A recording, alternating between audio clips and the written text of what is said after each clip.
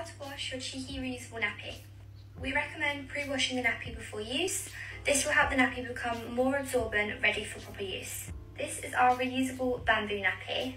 We recommend a liner with this nappy. This helps with cleaning off any poo and overall makes the washing process a lot easier.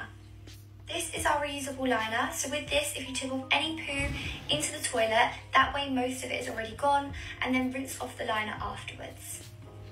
Start by pre-washing your nappies on a quick or cold wash cycle. Now it's time for the main wash, so pop your machine on about 40 to 60 degree cycle.